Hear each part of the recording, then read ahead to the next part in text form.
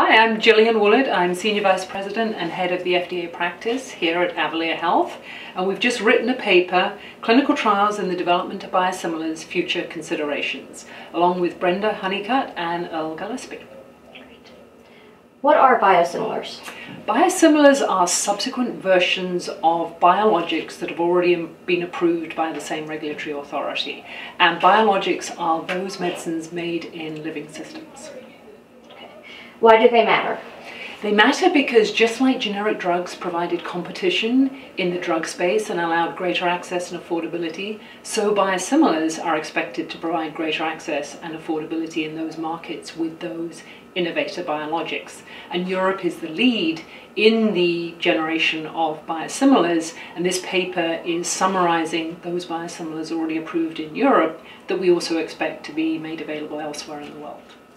Can you give a little more detail about what the paper is about and why it's useful?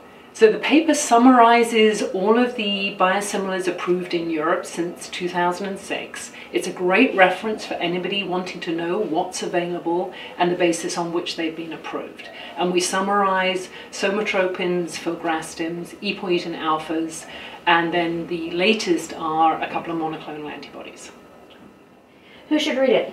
Everybody should read it, of course, but it's a useful reference paper. We did it as a review, so it's a resource and provides complete links to all of the original sources for anybody interested in biosimilars, and particularly those interested in what's already available in Europe and likely to be available in the highly regulated market shortly. What will they learn the most?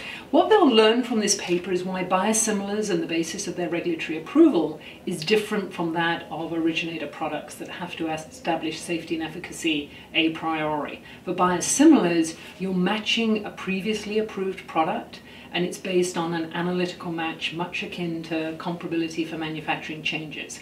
So this regulatory construct is fundamentally different and yet uses all the experience that both regulators and sponsors have with the originator products. How can one reach out if they have additional questions? If anyone has any questions about biosimilars, we'll be happy to answer them as the authors on this paper, and you can email me anytime, gwoollett@avalere.com.